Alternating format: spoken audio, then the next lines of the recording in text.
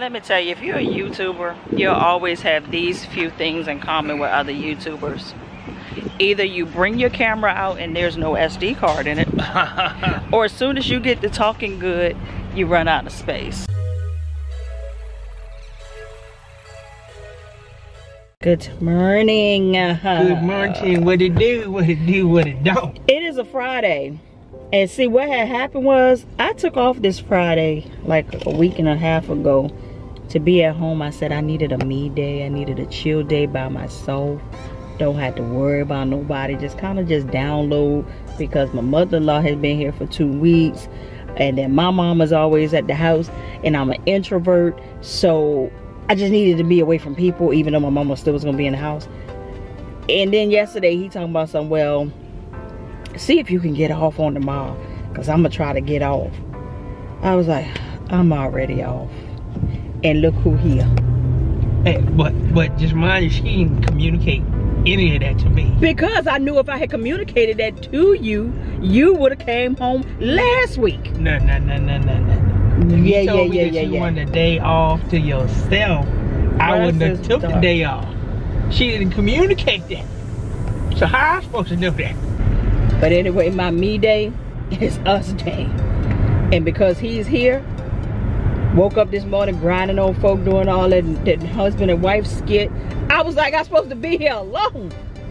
But I said, after this, we gonna get up and you gonna take me to go get my eyebrows threaded. All the stuff that I was gonna do by myself today, you gonna take me with you. I ain't got a problem. No, you gonna take me and you gonna have to rush. He don't mind, he don't care. I ain't got no problem with it.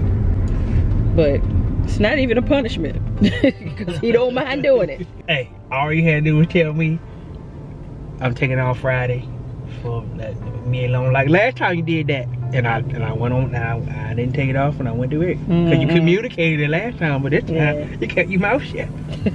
That's what happened, so, man. Any of you all that are introverts, let me know if y'all have a struggle with this. Mine is really, it's a whole lot better than it used to be. Because when me and Stanley first got married, I would come home and be like, why the hell are you here?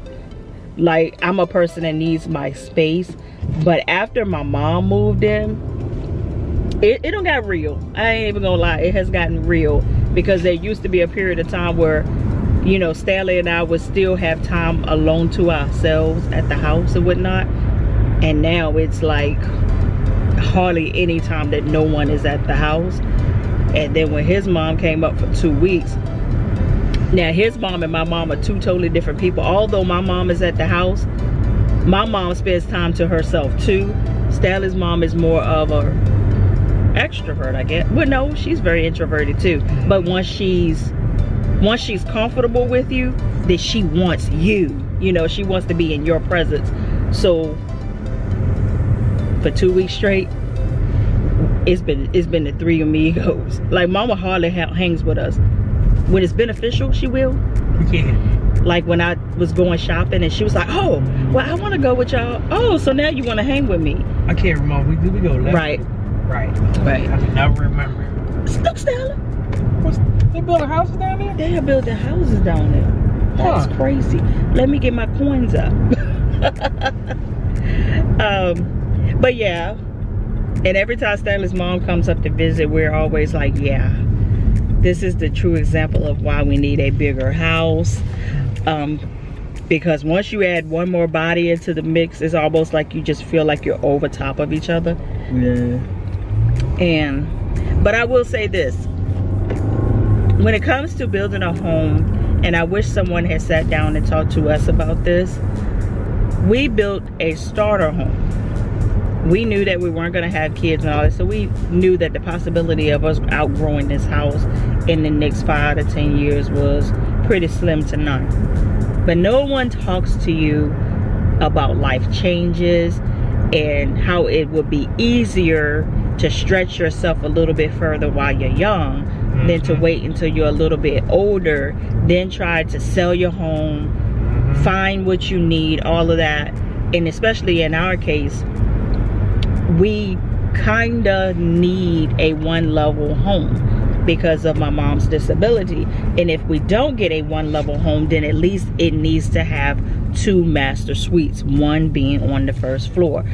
Those floor plans are hardly ever on the market here in Virginia, because most of the time people that have that floor plan built that floor plan, and they never leave that home, because usually they're in a situation like we're in. They're taking care of someone that's older. You know, they don't let their in-laws or moms and parents move in with them, so they have the bottom level and they have the top level.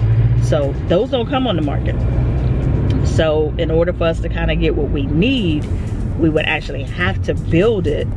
And I'm gonna be honest with you, I don't ever want to do that again. That was a hell of a process, bro. It was a hell of a process.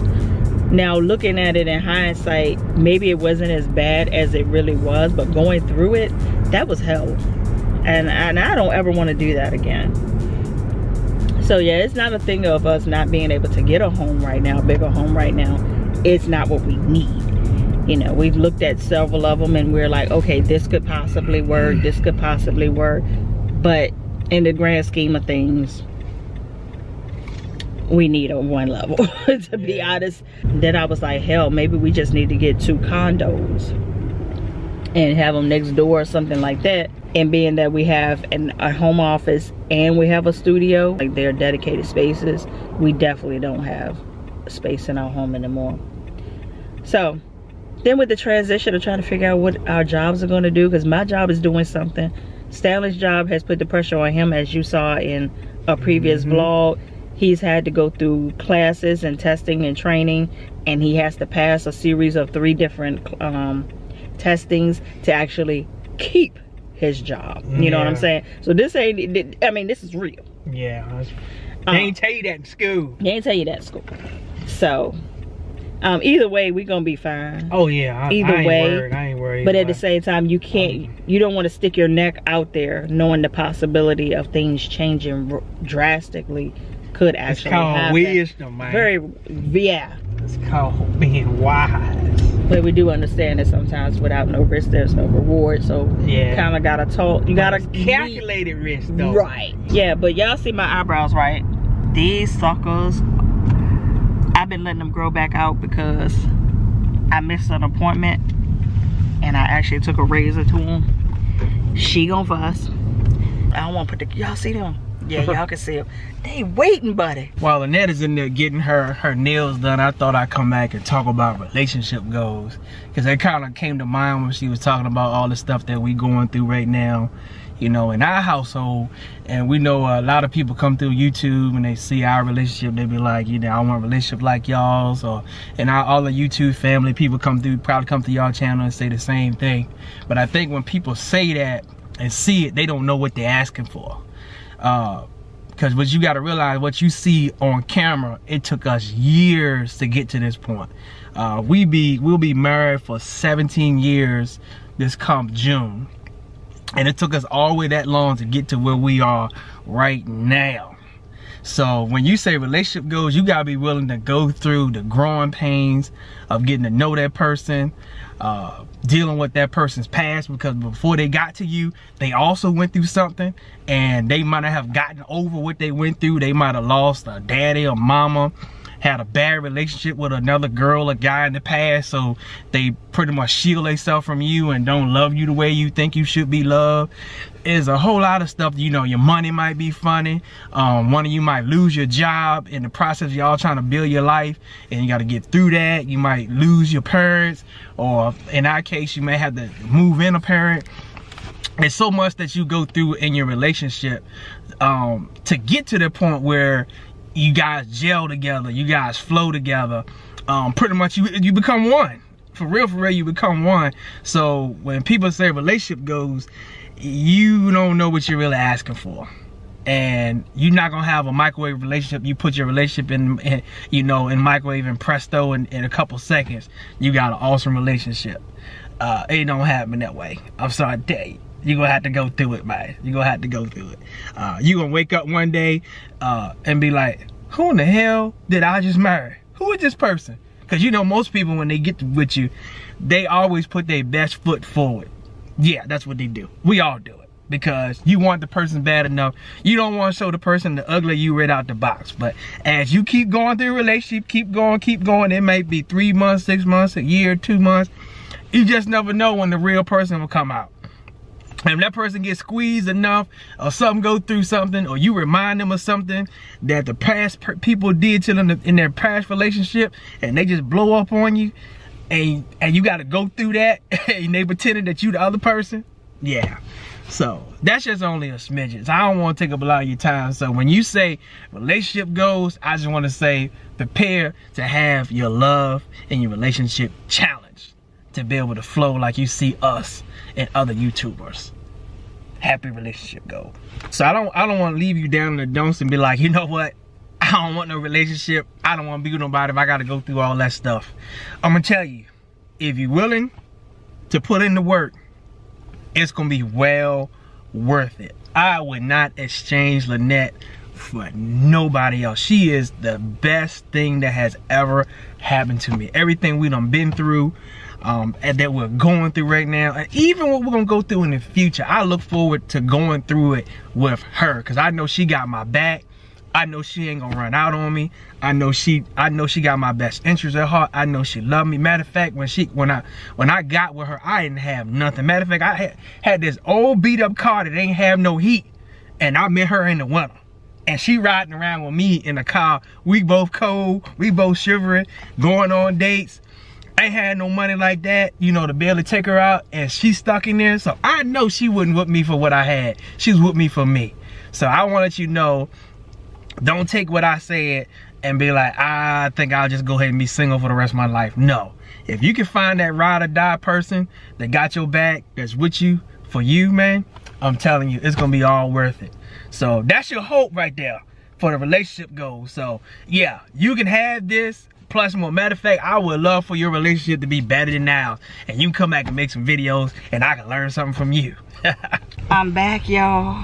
What a good old threading job would do for you. Very nice and precisely. I'm like, what time did that goddamn bar shop open up, man? I got here at like, what, about 5 after 10? Yeah, and they still waiting. And they still, black folk. They probably supposed to have been open at 9 o'clock. But you know what? That's what the fellas get for years of laughing at y'all be sitting at the hair salon waiting to get y'all hair did. Now I got us sitting out there on the corner waiting to get our hair cut. Okay, so we've been home. We got little things done. Washed my hair and redid it. If you're interested in this hairstyle, it is literally a bun and bang. No frills, no nothing. Comes in a pack. You gotta clip the bang a little bit if you got a short forehead like I do. You can wear it swooped over, or you can have it in the French China if you want to.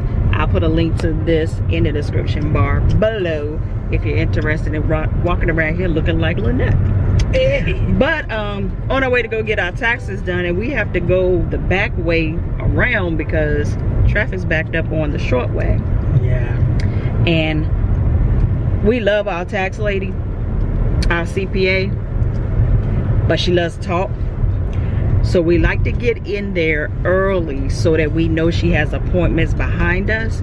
So that way the hostage situation is not gonna last too long. So we get in there and get out. I got all my skit. Got a business skit, YouTube skit, personal skit. You try to check behind yourself 1,000 times to make sure you didn't leave anything out, because literally we're at the 9th hour. Monday is the deadline. There's no room for error. Then after this, we may be going, we probably will be going, because the way Stanley is set up, he been prepping for this all day.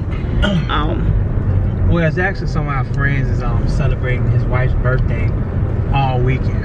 And these are the people we went to their we went to a game night with them. So you saw a little clip of that over at the house. Yeah, they real good people. Yeah, they're real good people. So when I ever get a chance to support them, I try to make that happen. So they supposed to get there at 5, but y'all know black folk 9 out of 10, they probably ain't even. It's 5:22. I'm pretty sure they ain't even there yet. But what are we doing? Because if we go tonight, are we going again tomorrow? To Press Station? Yeah. We should be able to have enough. See, this is my husband. I'm like, pick one. He wants to do it all. But anyway, I will say. I'll come back with y'all. If I'm in tears, you know that we owe way more than my heart was prepared to. If we come back on here smiling and giddy, we were good with the return. And this year, I'm hoping, see, the only thing that's kind of making me scared is there was a lot of tax laws that changed this year because we prepared ourselves throughout our paycheck and get more money taken out of ourselves during the year so it can kind of absorb the bang. Yeah. But I don't know what this tax stuff gonna do. You know what I'm saying? Is my makeup matching today? Was it just this lighting? Because I had to mix today. I think it's the lighting though. So we had to owe a little bit last year, but pretty much the amount we got back from state kind of covered it. Yeah. We always get good back from state, and I don't understand why. Most people say they don't get anything from state or they owe state. We always get back good for state. That's that goddamn federal that be screwing us in the hind. Yeah. But we'll let you know. Hopefully we come back over here with a good report. If we just abruptly don't come back, I'm pissed. Hey, we came out good this year, y'all. And when I say good, we only owe them $36 this year. No, $26.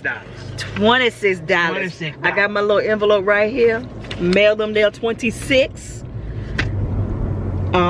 Because what y'all not understanding is we have been up there in the 5s.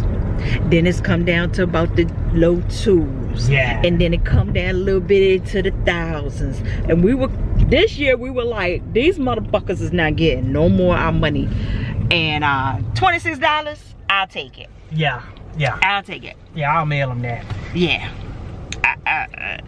Boy, I was happy as a June bug, and our tax, our CPA was like, it has been a bad year. You could tell her whole energy was off today.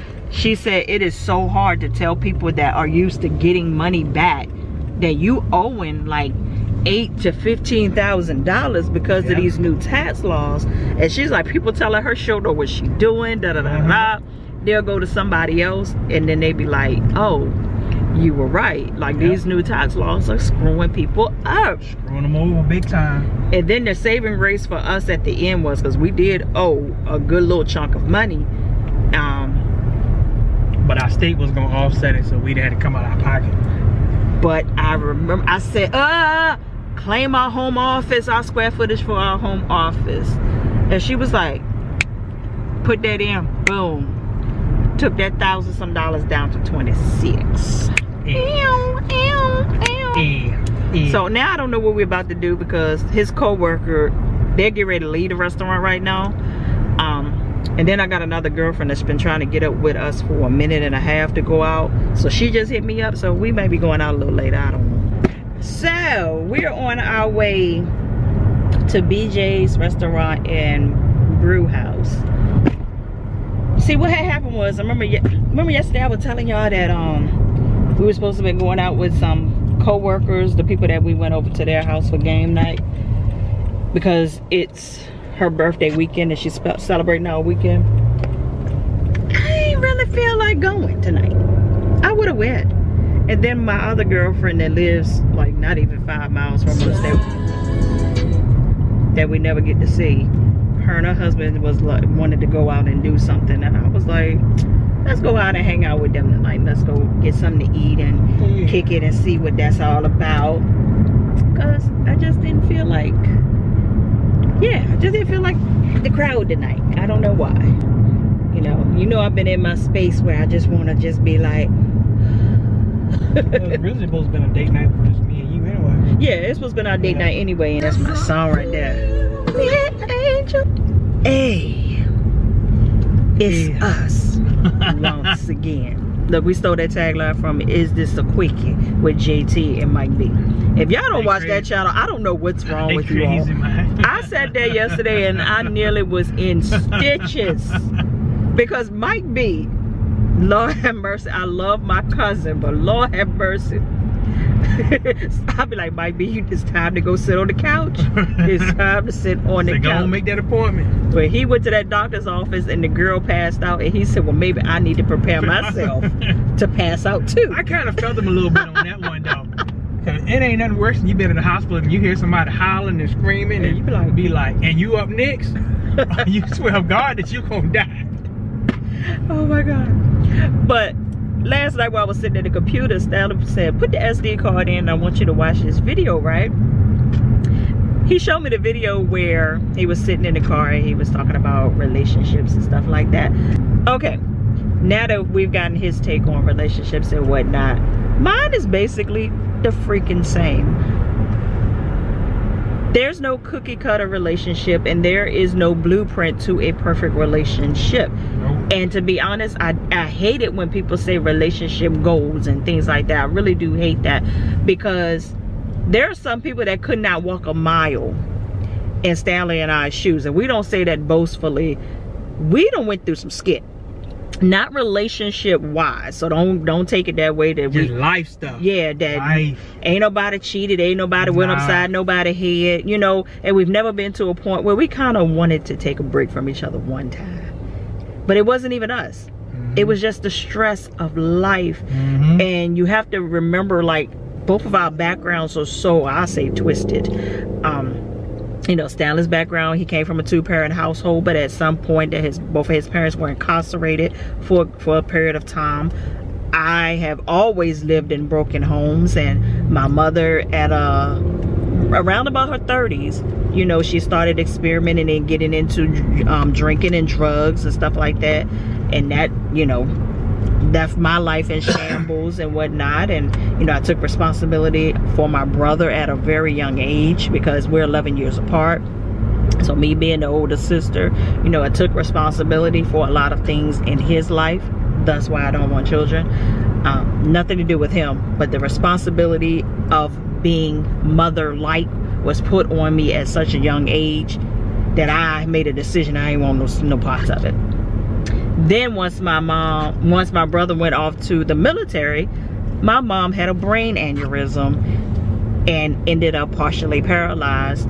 And when her husband passed away, we ended up just moving her here. For her to be down there by herself was a safety hazard. So what we're saying is, could you take on all of that and still be in a healthy, happy, committed relationship?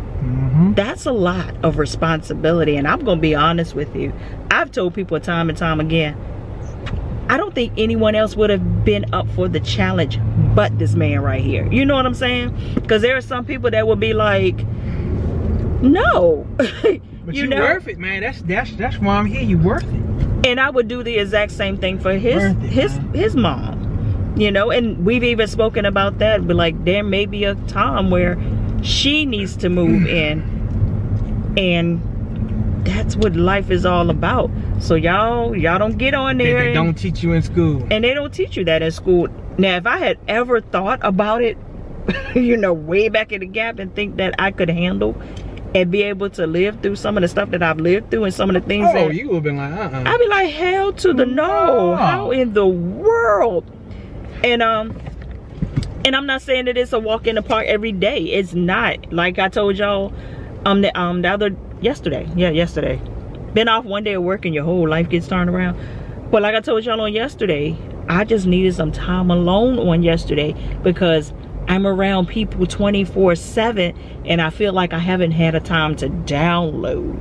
So Stanley has given me my space. Like, he's left the house today and left me in the room by myself, and I've been doing my own little thing. I've been watching my YouTube videos, catching up on everything that's going on. I don't even know if that's a good thing or bad thing, but I mean, just doing me, not even doing anything, just doing me.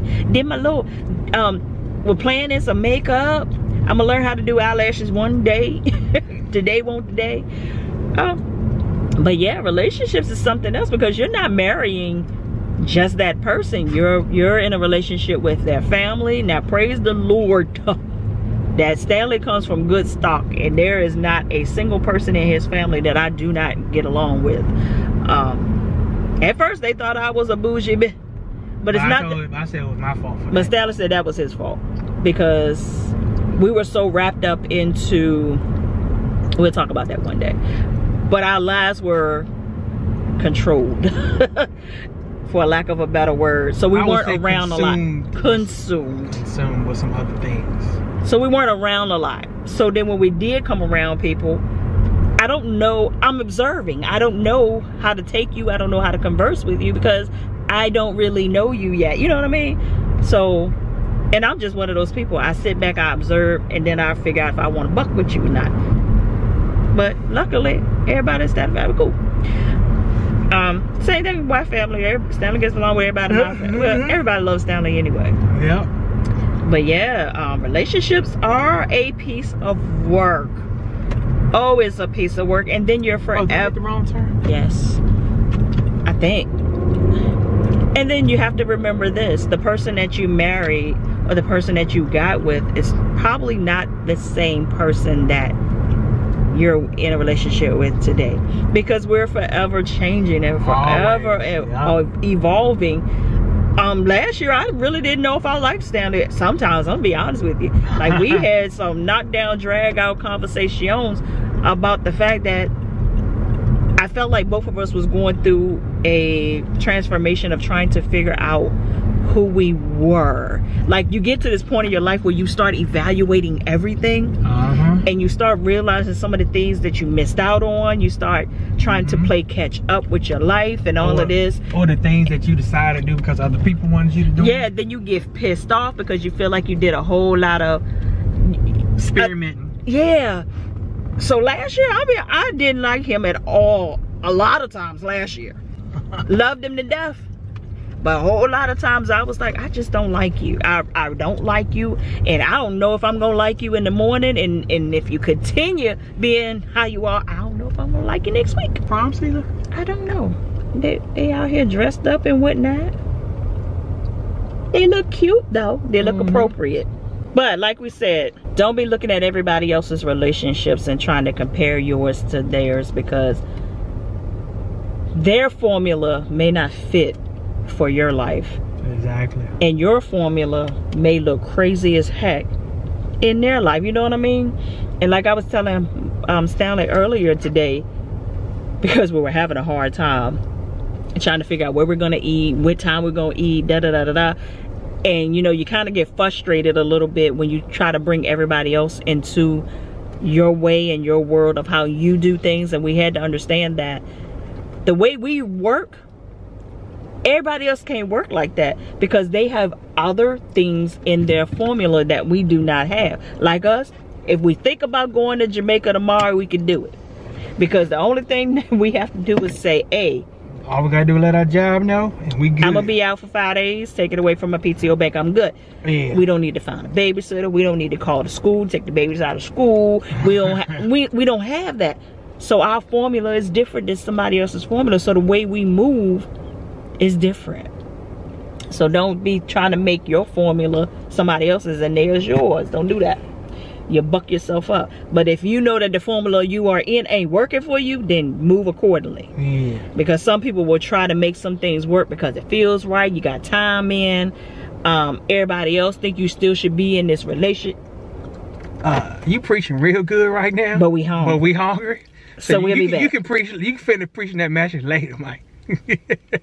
I'm a Baptist preacher today. Bringing it in. All right. I know that we abruptly cut you all off because what had happened was we were actually meeting our friends to go out to eat. So we just got home. Wrapped the head up. Got into some comfortable clothes. Yeah. And we about to close this bad boy out. And another formula for a good marriage is you always got to make time for each other. Exactly. Date each other. Be cute for each other. Exactly. Love on each other. But anyway, while we're speaking about that, it's time for me to let y'all go. Yeah. So that you can love on the one you with. Yeah. And if you ain't with nobody, write you a list. What you want. What you want. Your absolutes and your absolutely nots.